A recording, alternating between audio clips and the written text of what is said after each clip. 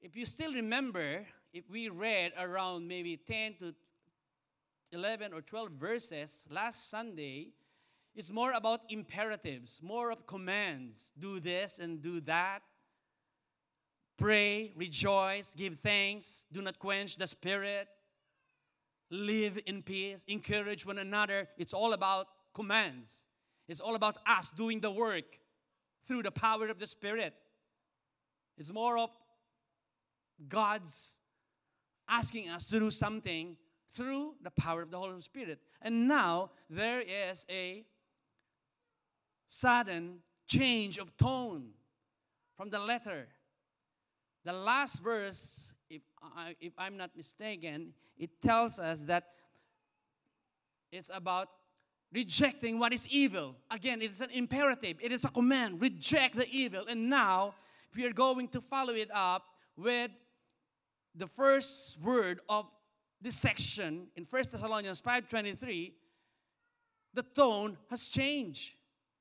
It is about the work of God, not our work, but primarily God will work. And I would like to entitle the message, God is at work in you. God is at work in you. God is at work in you. God is at work in you, my dear sister. God is at work in you, my brother. God is at work in you.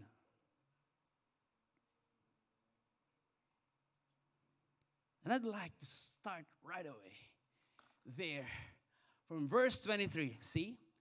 May God Himself, it is God who's going to work. May God Himself. It is the prayer of Paul for the Thessalonians. Again, as a way of review, I would like to give you a little background of this. Paul established the church in Thessalonica. He was there preaching the gospel only for 3 weeks. And because of persecution and trouble, they needed, Paul, Silas, and Timothy, they needed to escape so that they won't be harmed. So they went to Greece. And what happened here, they went to Berea, they went to Corinth, and this is where Paul wrote this letter, Thessalonians, from the Corinth for the church in Thessalonica. And now here, may God Himself, after all saying these things, now what? May God Himself, the God of peace, sanctify you through and through. After we all learned together for the past 3 months about this church in Thessalonica, they were driven by their faith, their hope, and love. They were persecuted, but they continued to thrive. They learned about the last days of our lives. They learned about the rapture. We've learned together about the day of the Lord, about YOLO, you only live once. Now that we are already in the last days, now we can actually live our lives to the fullest and learn to live wisely. And last week we learned that we should grow with the church. Now what, Pastor Jun? May God Himself, the God of peace, sanctify you through and through. Here, remember that God is at work. Remember that God is doing something in your life. Remember that you are going through the process. Because God is at work, you are going through the process. Pastor Jun, is that true? Am I really going through the process? Yes. Again, let's take this word, sanctify. It's quite a big word. Maybe if you're new, or maybe you're just 1 year, 2 years, maybe this word sanctify is new to you. But sanctify simply means to separate. If I'm going to sanctify this remote, I am going to separate it only for the use of my sermon or preaching every Sunday. No one could use this because I'm going to sanctify it only for my preaching every Sunday. But no, I'm not sanctifying this. What means just that's the meaning. You have to separate it for special use. That's the meaning of sanctification. And people are being sanctified by God for a special use. We are being separated from the world, from the sin, not necessarily trying to corral you or to imprison you. That's not what I'm telling you. But I'm saying we are being separated for a special use. In order for you to be used by God, you have to be holy. That's why you are going to be separated from the world so that you will be holy, that you could be used by God for a special purpose. To reflect His character, His image, to bless and love other people. That's how God wants us to fulfill the purpose in our lives. So we are being sanctified. And we are sanctified because of the blood of Jesus. When we receive Christ as our personal Lord and Savior, we are sanctified. We are separated already from the world. I'm not saying you no longer go to the world, you no longer go to your friends. I'm not saying that you don't go to marketplaces or go to school or go to workplaces or to what have you, because you're already separated. No, what I'm trying to say, positionally, you are separated from the world, not to try to engage or imitate what the world does, but we are already separated, we are already cleansed, we are already saved, we are already holy, because we are separated by the blood of Jesus from sins. It means to say you are saved. But why? The word tells us that you are being sanctified through and through, meaning it is an ongoing thing. Because we still live in this world. We still commit sins. It doesn't mean that you're already sanctified, that you're already Christian, that you're already justified. It doesn't mean that you're no longer sin. We all still sin. Every day of our lives, we commit sins. That's why we need to be sanctified through and through. Okay, for you to be clear with this, sanctification, you are positionally sanctified, you are already holy, you are separated, okay? But because we are still here on earth, God needs us to be sanctified daily. Why? Because we commit sins. And that's what you call progressive sanctification, continuously. Okay? The first one is you are sanctified because you are saved already, you are separated. Because you're still here on earth, you still commit sins, and God will continue to sanctify you through and through. You're going through the process until you would become fully sanctified when Jesus Christ comes. Do you see that? The past and present and future. We are already done with past with our sins. We are already positionally sanctified. But we are still here on earth because we are still sinning. We need to be sanctified continuously, progressive, ongoing. And because God wants us to be fully sanctified, free from the presence of sins. And now we are already in the presence of God. That's why you are going through the process. Now I know it's so that concept or that subject or that topic is so big to you. Now let me put it this way. The main purpose of God in your life is not to have a comfortable life. It's not for you to have a luxurious life. It's not for you to have a free or a life without trouble or trials in life. That's not the purpose or the aim or the goal of God in our lives. The main purpose of our God for our lives is to have a life that is to be more and more like Christ. That's the ultimate purpose of God in our life. So those things that we are experiencing right now, those are just ways of God by sanctifying us. So hear me with this. Pastor Jun, I'm going through some trials, persecution, or trouble. I have pain in life. Let me tell you.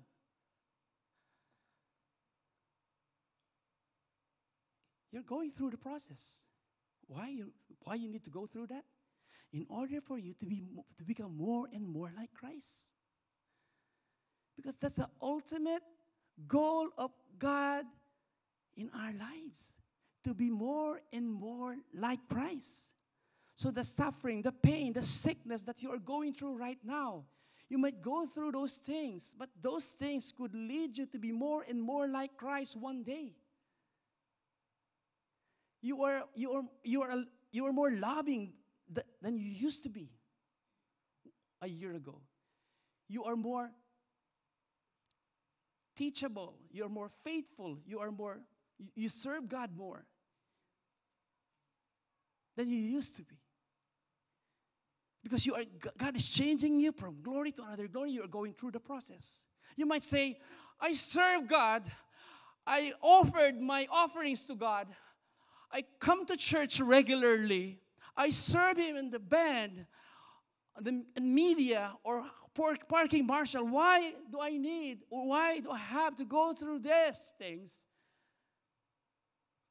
Yes. Because we are living in this hostile world. We are living in this world that opposes Christianity. That's why there are things that not right with our lives. Because these are the result of the sin of the world.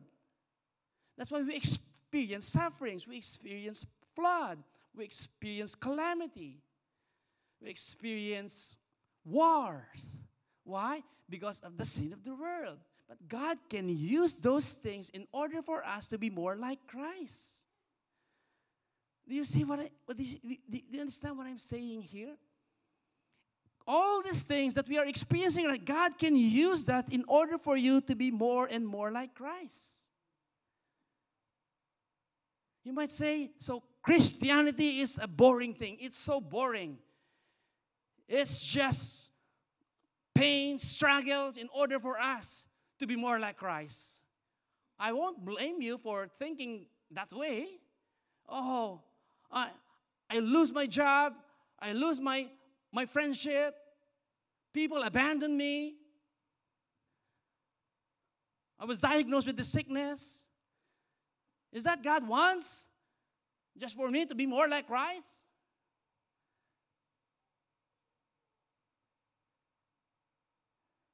You know what? God is omniscient. He knows everything. If God knows by giving you a brand new house and lot, if He knew that it would make you more like Christ, God will give you that.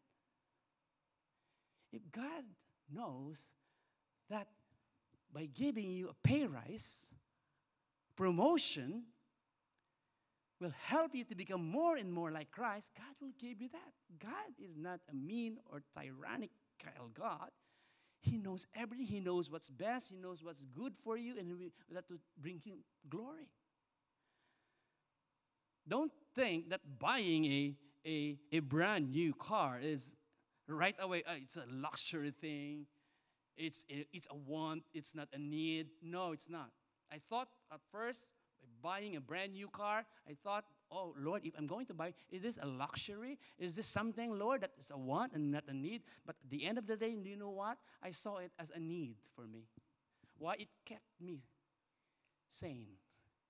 It gives me joy traveling with my wife. Long drive. You know, my wife, my family, they know that I love driving. But you know what? Don't limit God. If God knows that by giving you a grand holiday could make you more and more like Christ, He would. Yeah. That's why don't be afraid to ask for big things. Don't be afraid to ask for a 5-bedroom house. Who knows? It's a need, not a luxury. Only God knows. And God wants you to be a testimony, God wants you to be an example and a model to others. How can you be a model to others if you are sickly? If you are always in trouble, always in need? And God wants you to flourish in order for you to be a good testimony to others. Would you believe my prayers if you see your pastor living in poverty? Pastor, you're a pastor. You're praying for us daily. But why you live in poverty? Why you're so poor? But I'm not saying that. I know that many pastors in the church in the Philippines, they are living in poverty. I'm just saying that we have different cases and scenario. But I'm telling you, but God wants His children to be a testimony in all areas of our lives. Right? Remember that you're going through the process. Pastor Jun, I lost my job. Pastor Jun, I lost my relationship. Pastor Jun, I'm sick. Remember, you're going through the process.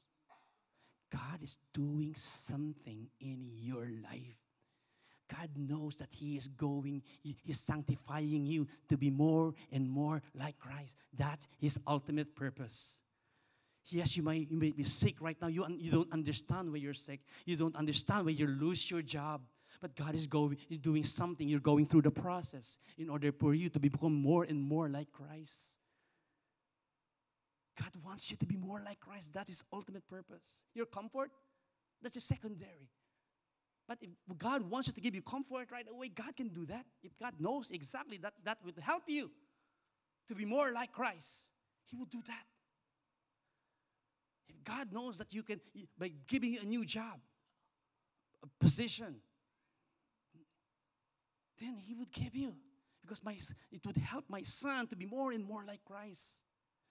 If that relationship would jeopardize your relationship with God and it would help you to be more like Christ, God won't give you that.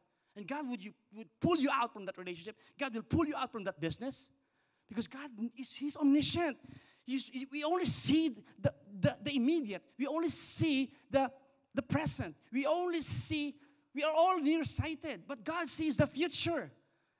God sees the eternal, the past, present, and future. We only see things in front of us. But God sees already the result. But the point is, He's doing something in your life. You're going through the process. If God is at work, it must be good. God will never go wrong. If God is at work, it must be for His glory and for your good. Remember that. I don't know your situation. I don't know your circumstances at the moment. But what I'm sure of, God is at work in your life and He's sanctifying you, separating you from the world in order for you to become more and more like Christ. Praise God. That's the first one that I would like to share to you. Because God is at work. Remember that you are being prepared. Wow. God is at work in my life. And God is preparing me for the coming of my Lord Jesus Christ. When would Jesus come? We don't know. Maybe tonight.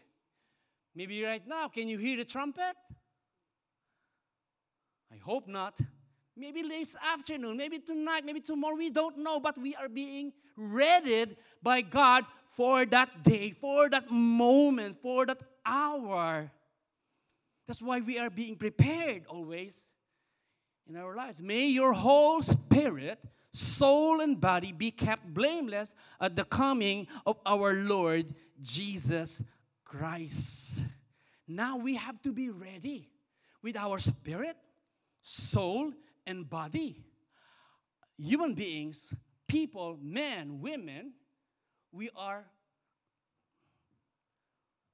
what do you call that? We are composed of three parts, okay? To put it this way, to put it simply, spirit, soul, and body, okay?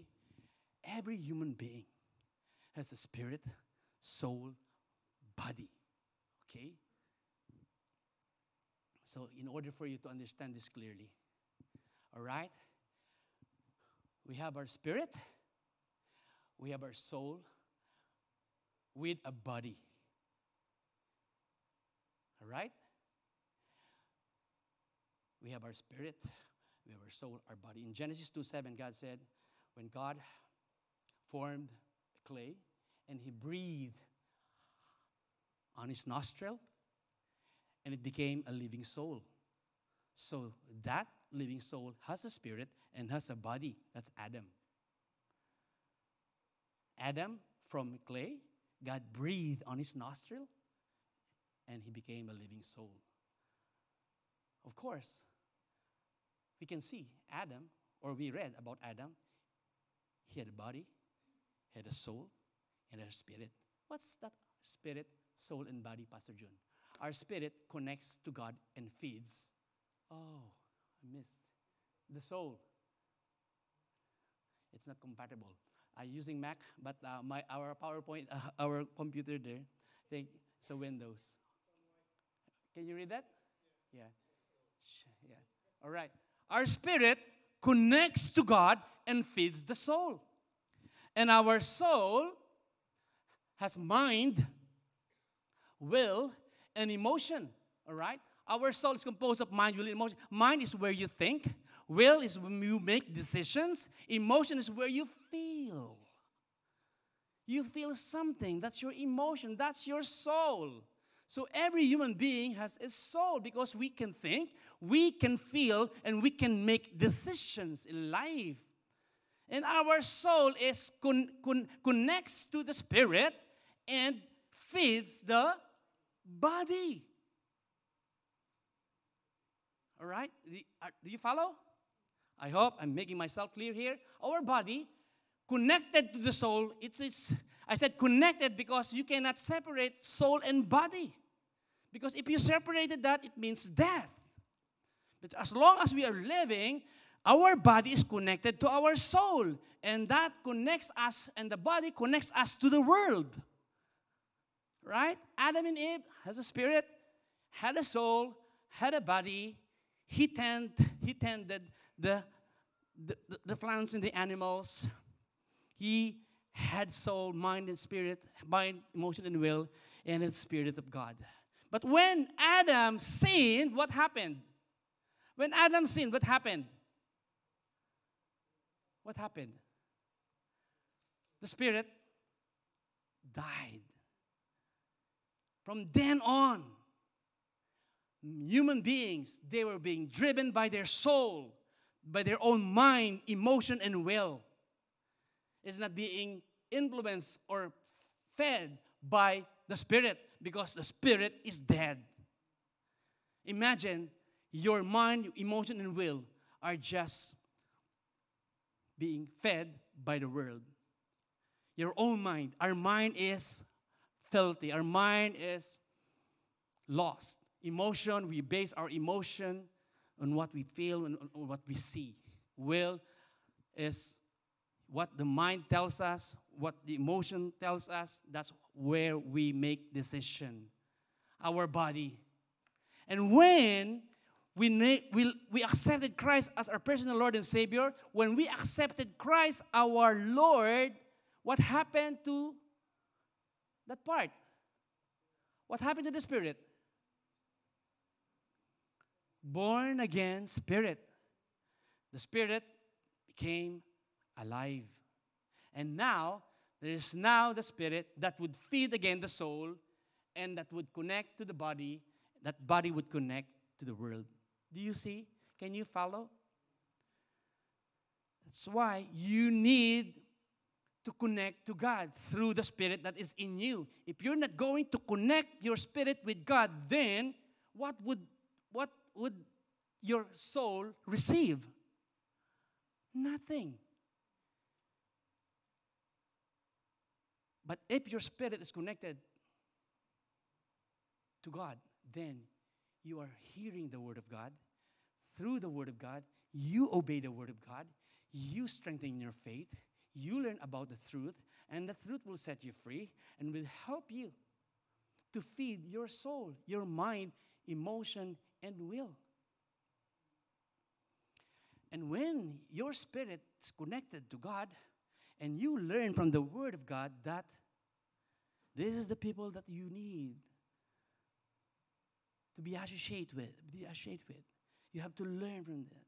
You have to date. You don't be equally yoked with unbeliever.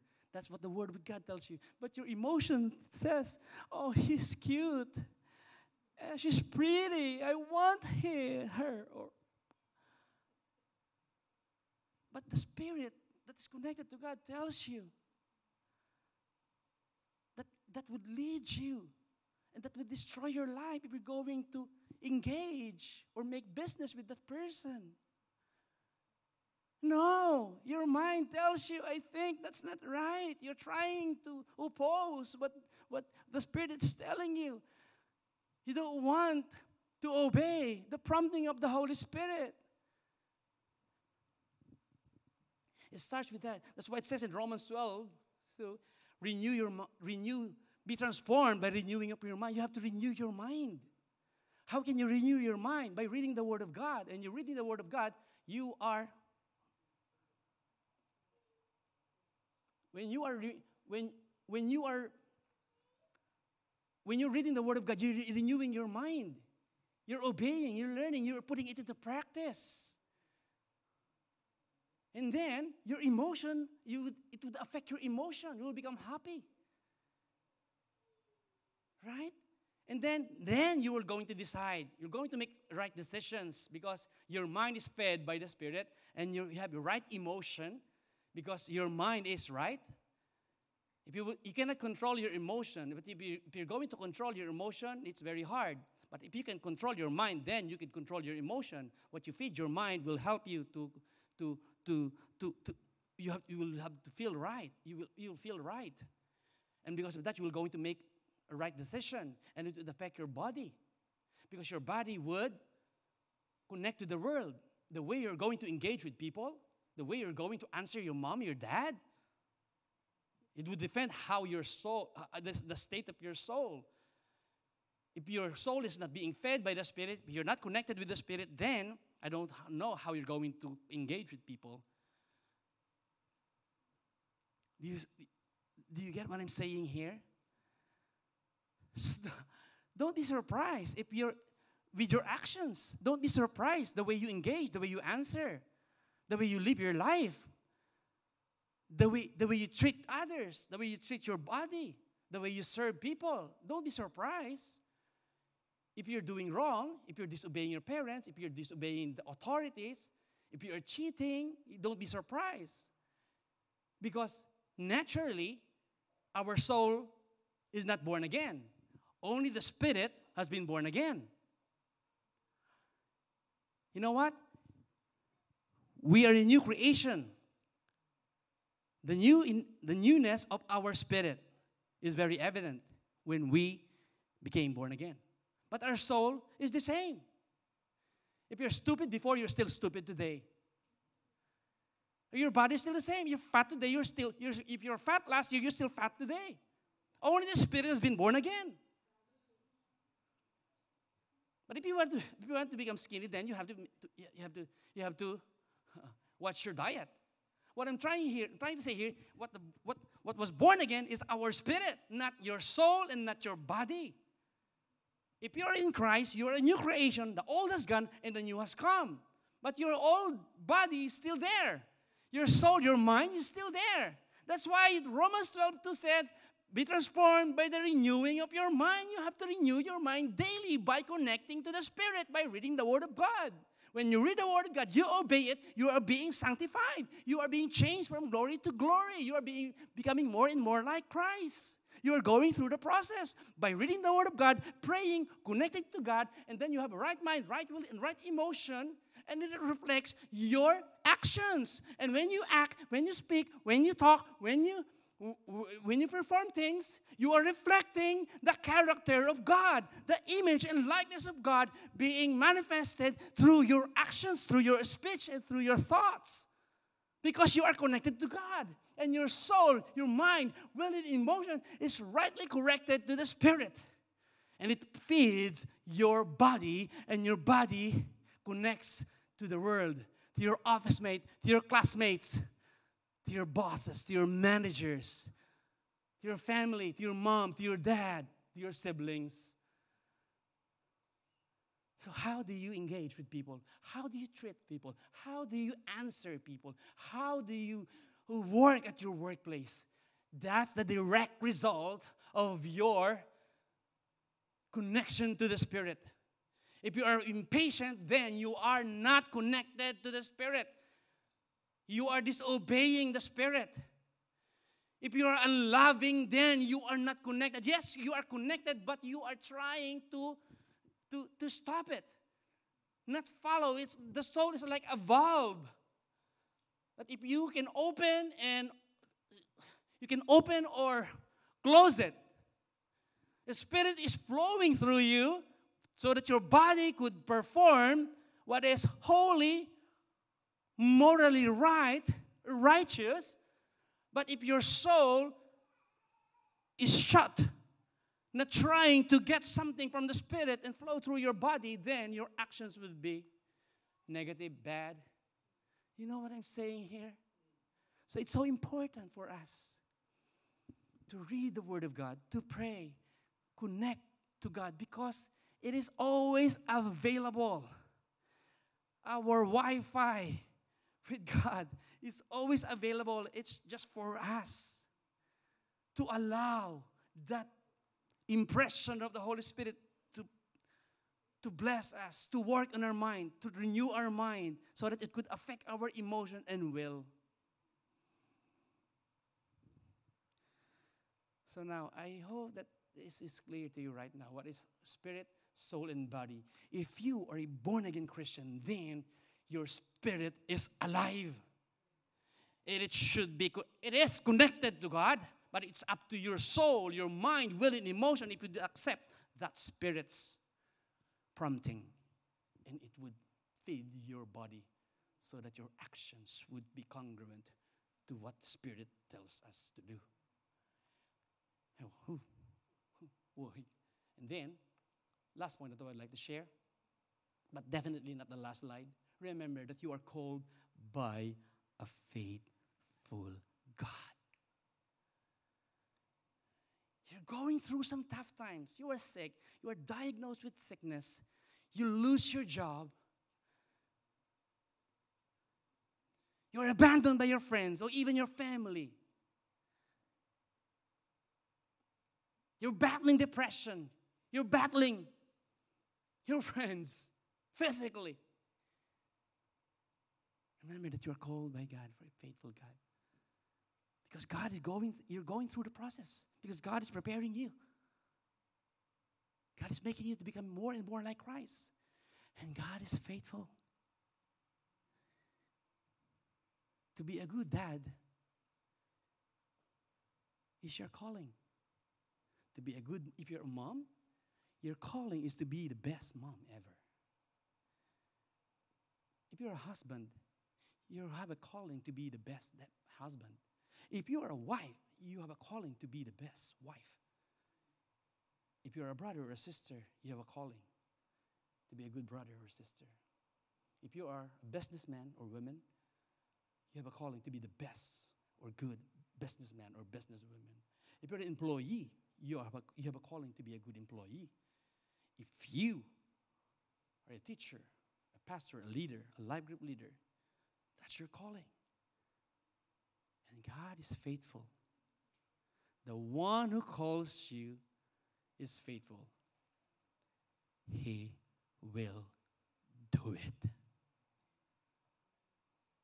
If you are going to connect to God through the Spirit, and let the Spirit influence your emotions, your will, emotion, and mind, so that when you engage with your husband, you will love your husband as the Word of God commanded us. And you as a husband, when you're connected to the Spirit, your mind, will, and emotion would reflect, that would reflect your actions, then you would go into submit to your husband. And if you are children, then you would obey your mom and dad if you are connected to the Spirit, because you are influenced by the Spirit. Your mind, soul, and emotion would be manifested through your actions by obeying your mom and dad. and authorities. And even you, as father, you would be teaching, loving, caring for your children, because that's what the Bible tells you. You may not see the fruit right now. I'm loving my husband, Pastor Jun, but he's not. I'm loving my wife, Pastor Jun, but she's not submitting to me. It's okay. That's fine. God will do it. Just do your part, and God will do it because He called you to be a good husband. I'm submitting to my husband, Pastor Jun, but he's not loving me. It's okay. You're going through the process. The one who calls you to be a good wife will do it. Not you, but God will do it. I'm obeying my parents, Pastor Jun, but they're still the same. They don't understand me. I feel rejected. I feel abandoned. Keep obeying your parents. Let God deal with your parents.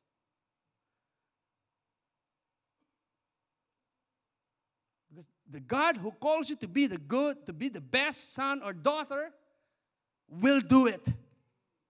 I don't know when, don't ask me. But certainly God will do it.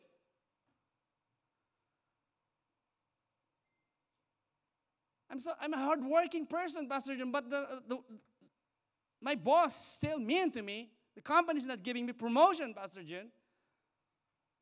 God knows your work. God knows when to promote you. Do you think God is a dumb God? He doesn't know when to promote you, to give you a pay rise, to give you a new job? Come on. He is faithful. He will do it in His perfect time. You can't do it by yourself, but God can do it. He will do it. And this tells me that our salvation is secure. You cannot lose your salvation. Because He who began a good work in you is faithful.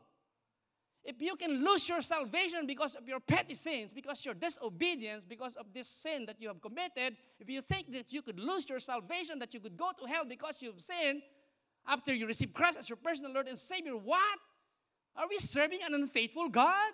It declares here that He is faithful. The one who calls you is faithful. If you would lose your salvation, we might change this to the one who calls you is unfaithful. He cannot deliver you from sin. He cannot deliver you from evil.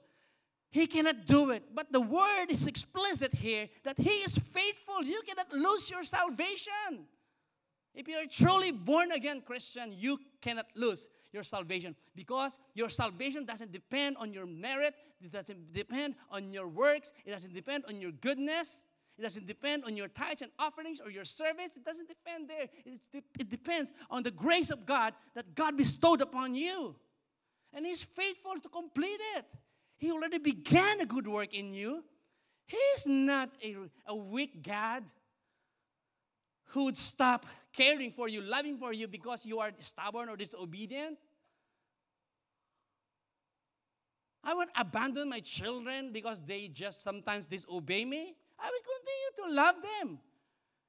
It doesn't change the fact that they are still my children, even though they rebelled, they slammed the door on me, and they went out and forever leave me, flee from my presence. They are still my children. The same way with God. Even you sin, even you abandon God, abandon the church. If you're truly a born again believer, there would come a point that you would come back to Him because you are a child of God. You can mess up with your fellowship with God, with your communion with God, but your relationship with God cannot be altered. It will be forever the same. You are a child of God. No one could alter that. Remember that you are called by God who is faithful. It says there in 1 Corinthians 13, no temptation has overtaken you except what is common to mankind. It is common, your temptation, your trials in life. Come on. We are all experiencing all these things. We are all experiencing these things. It's just a matter of time with different seasons in life. But the God is faithful. If you're going through some temptation right now, temptation or trials in life, He will not let you be tempted or tried beyond what you can bear. He cannot leave you alone. But if you're tempted for some reason, He will also provide a way out so that you can endure it. That's how faithful our God is. Wow. Where can you run away from God? He's so faithful. He's there for you. Always. He will do it. And the next one is for 2 Thessalonians 3:3. It says, but the Lord is faithful. He will strengthen you and protect you from the evil one. Evil is always present, but God is faithful to you. Evil at work, evil at home, evil at driving or what have you. God is able to protect you because He is faithful. You may be unfaithful right now. You may be faithless right now, but God is faithful. He will always be the same. He who began a good work in you. If you are a born-again Christian, God already began a good work in you. And He will not abandon you. He will never leave you nor forsake you. This is not cheap. That's the blood of Jesus that shed, that covered all your sins. No amount of sins could destroy your relationship with God. Might destroy your fellowship, but not your relationship as a child of God. Because He is faithful to complete it. And then, the last 3 verses of Paul in 1 Thessalonians. Brothers and sisters, pray for us. This tells us that Paul needs prayer. Brothers and sisters, pray for us. Paul, Silas, and Timothy, they needed prayer, and we all need prayer. We need to pray for one another. Verse 26 tells us, greet all God's people with a holy kiss. I'm not saying that we kiss one another here, but some culture, they kiss one another in cheek or even lips or beso or what have you. If it's not your culture, don't do it. But what this verse tells us is we have to be in fellowship with one another. Remember, the culture during that time is, in this church, there are Jewish and Gentiles. They are perennial rivals, perennial enemies. They don't agree with one another. They even fight and kill one another during that time. But then they became born again. And when they're inspired by the Spirit, their mind, will, and emotion, their soul changed, renewed, and their actions toward one another also change. That's why they can give a holy kiss. It is common to them during the time, the Gentiles, the Greeks, Romans, it's common to them to greet with a holy kiss. That's why Paul encouraged them to have a holy kiss. Imagine your enemy, you're going to kiss them. Not only that, in that church, there are masters and servants, slaves. But when they were born again, their soul changed. Their mind, will, and emotion changed. That's why their actions, their speech, their thoughts changed as well. And they learned to submit to one another. Masters kissing the slaves. How could it be? It's because of the Spirit that is alive in them, that changed their soul, their mind, will, and emotion. That reflects in their actions. And now they could see the character of God, the love of God that's being expressed to people. Verse 27, I charge you before the Lord to have this letter of 1 Thessalonians. Read to all brothers and sisters. That's the point. Paul wanted this church to read the Word of God. Because it's only through the Word of God that we'll be able to see and experience the power of God through His Word. And he ended it. The grace of our Lord Jesus Christ be with you. Grace is unmerited favor. You cannot earn it. It is free gift. Grace of our Lord Jesus Christ be with you. with you. God is at work in you. Can we all stand, church? Hallelujah. Hallelujah. You may be going through some tough times right now. You cannot understand what happened to your life, to your relationship, to your job, to your health, to your business, to your transactions. You can't understand. But remember, God is at work in you. You're going through the process. God already knew the end result. You're going through the process. And you are being prepared. Daily, you are being prepared to face your boss, to face your manager, to face people, to engage with them. And by having a right connection with the Spirit, your soul will be ready and your body is fed and influenced by your soul. Praise God. You are called by a faithful God. He will do it. He will do it. He will do it. He will do it. I don't know what's in your mind right now. I don't know what you're waiting. I don't know. But God will do it. God will do it. Why? Why? Because He is faithful. You think your soul right now, your mind, will, emotions are not right with God. Maybe your spirit is still dead. You need to be born again right now. So that your mind, will, and emotion will be renewed daily to be more and more like Christ. That's the first step. If that's you, wherever you are, if you want to have a right relationship, connection with God, you need to accept Christ as your personal Lord and Savior. Wherever you are, just raise your hand. If that's you, don't be shy. If that's you,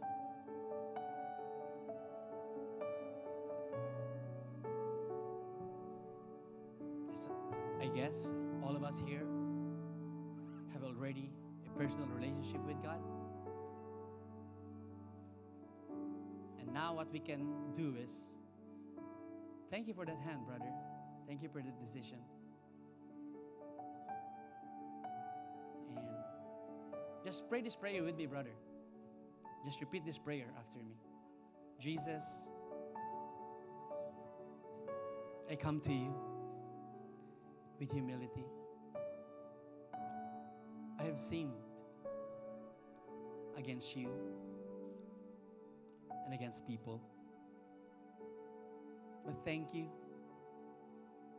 that you died for all my sins. And because of that, I can live freedom. And right now, I accept you into my life. Come into my life. Be my Lord. Be my Savior. Quicken my spirit. Thank you, Holy Spirit, for coming into my life. In Jesus' name, amen. If you pray that prayer, brother, the Holy Spirit is dwelling in you right now. And you have now the capacity to connect with God through His Word, through prayer. And you will have a right mind, will, and emotion. And you will start to live a life that is pleasing to God through your actions. And may God help you to live the kind of life that you would like you to live, you to live. May you be blessed. May you be empowered. May you experience the newness in Christ. In Jesus' name, amen. Father, in the name of Jesus, I pray to each and every person in this room who's having trouble, oh God, to connect with their spirit, because they are living in flesh. They want to satisfy their mind, will, and emotion. They're being driven by the world. The world is dictating us, and not the Spirit dictates us. Holy Spirit, right now, empower us. Help us, Lord,